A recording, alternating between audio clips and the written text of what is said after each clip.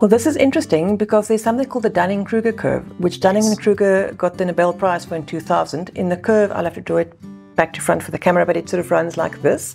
And this axis is confidence, Yes. and that axis is competence. Yes. So this whole curve is to demonstrate unskilled and unaware of it.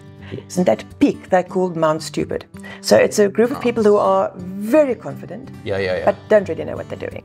The expert is right down here, low down on the curve, because they realize what can go wrong. So that is a big thing.